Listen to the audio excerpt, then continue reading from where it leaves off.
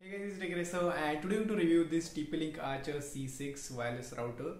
Now I have unboxed this router like 3 weeks ago and I've posted the unboxing video, and in that video I've got a lot of questions and queries regarding this router. So I thought of making a review video for this router, and I have also noted down all the questions from the comment section of that video, and I'll try to answer those questions as best possible from my side. So without any further delay, let's get started.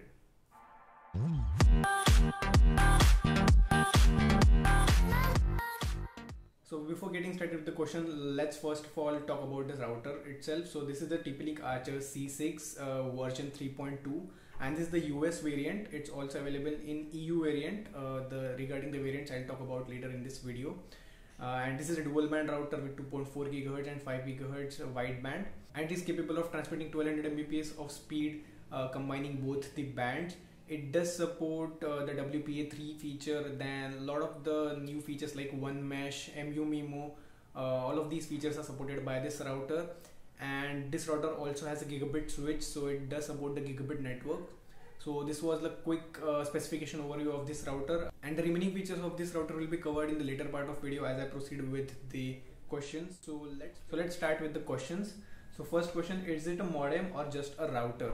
Now this is only a router. It does not have any like fiber input or an ADSL input. It is simply a router which can like create a wireless network on dual band and has a Gigabit switch. That's it. So you should have a fiber ONT or ONU or a ADSL modem at your place through which a LAN cable will come into this router in order to let this router work. So it does not have any modem capabilities into it.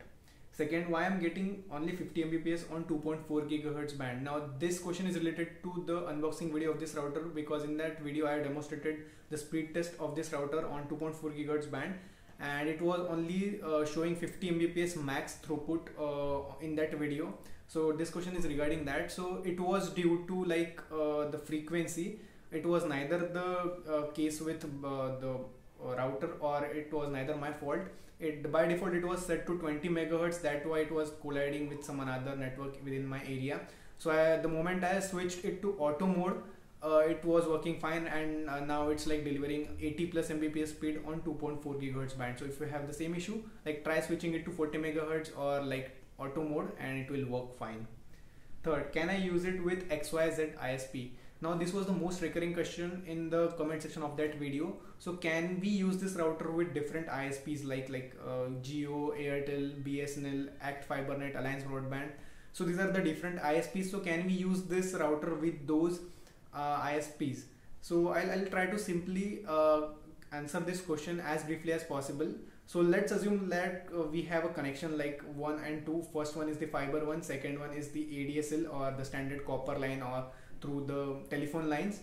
So in order to access this connection, we need different types of modems. So for fiber we need ONT or ONU devices to convert this fiber line into a standard Ethernet cable internet. Then in case of like telephone or ADSL connection, we need an ADSL modem in order to use the internet. So like every ISP will provide the proper fiber modem or ADSL modem according to the connection that we have chosen.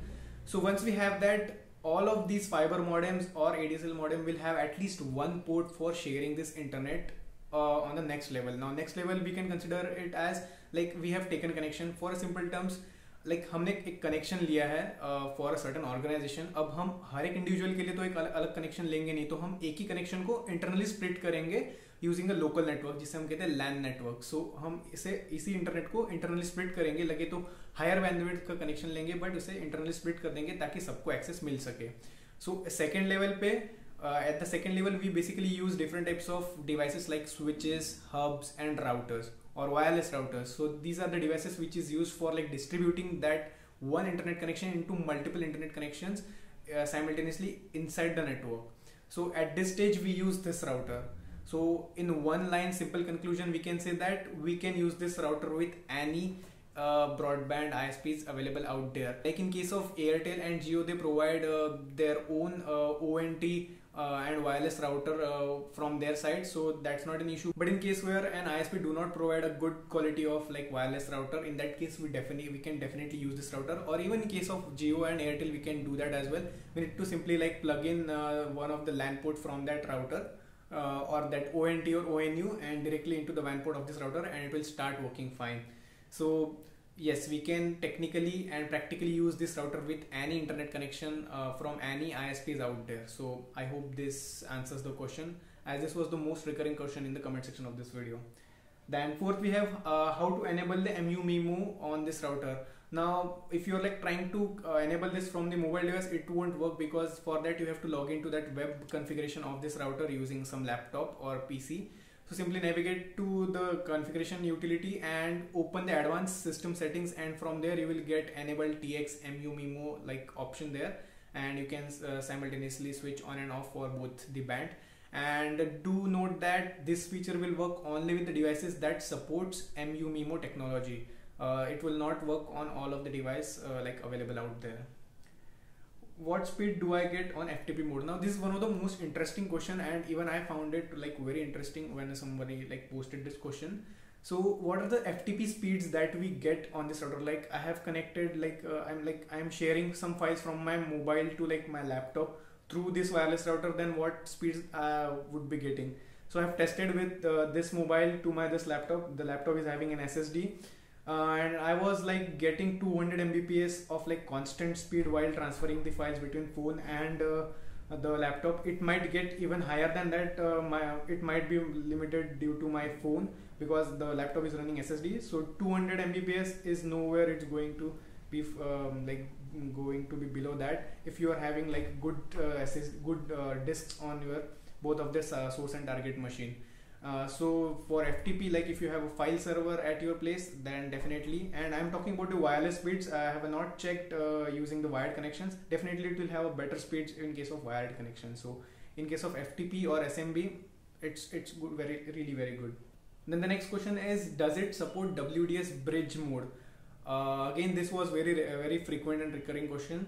And yes, this router does support the WDS mode, and we can enable it again from the advanced system settings. From there you have the option for enabling it for both the bands, the WDS mode. So yeah, it does support the WDS mode. What is the range of 2.4 GHz and 5 GHz band? Range of both the dual bands. So like I have a 3-story house at my place, and I've kept this router at like a second floor, and I'm easily able to get the range of 2.4 GHz on like until end of my house, which was the case of like dead spot in my previous in case of my previous router. So definitely compared to that, this one is way much better, and I'm able to like get the signals like about 1 to 2 bars, most probably like around like 10 to 15 Mbps. So I can like transmit the WhatsApp messages easily, and even I can like stream some video as well.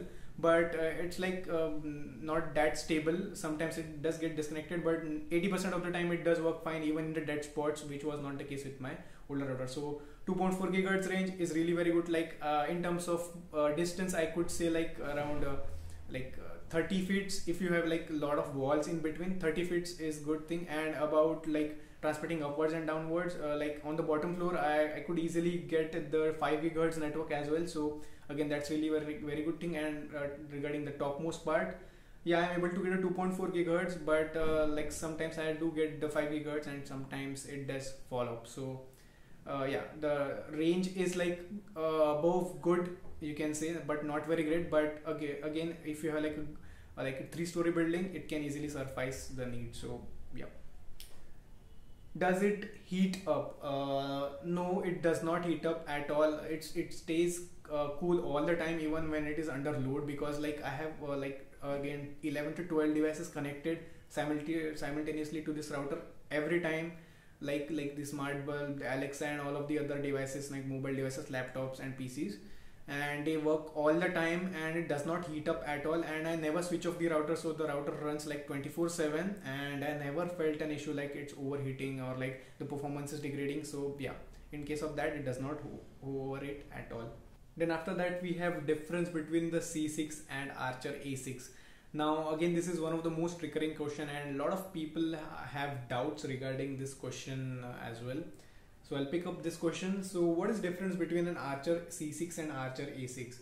So technically, in terms of design, like I'm talking about the latest version, like version 3 and version 3 of that, they look exactly the same in terms of design, the hardware specifications like and number of antenna placements and the ports available at the backside, exactly the same. Internals, the CPU, then interfaces, whatever the features they provide, exactly the same. Both of the products are exactly the same. Now why they're like, what is the difference between them? So only difference is the series. Now this is because the TP-Link is selling the A6 version in the European market and C6 for the US market. Now if I'm wrong at this point, do let me know in the comment section if I'm like interchanged the regions for these series. So this is only the difference, rest everything is exactly the same because both of the routers are exactly the same from internals. Only thing is that they are selling in different regions, that's why they are in different series. So that's the basically difference. So even if you get A6, it's a good deal, and even if you get C6, it's completely fine. Both of the routers are exactly the same. So yeah, these were all the questions that I found it interesting in that comment section of that video. So yeah, so if you have any other questions or queries, do let me know in the comment section of this video. I'll try to pick up those questions as well. So yeah, this is pretty much it for this video, guys. If you found this video really helpful, then do the like button, subscribe button, and stay tuned for more such videos. So thank you guys, thanks for watching.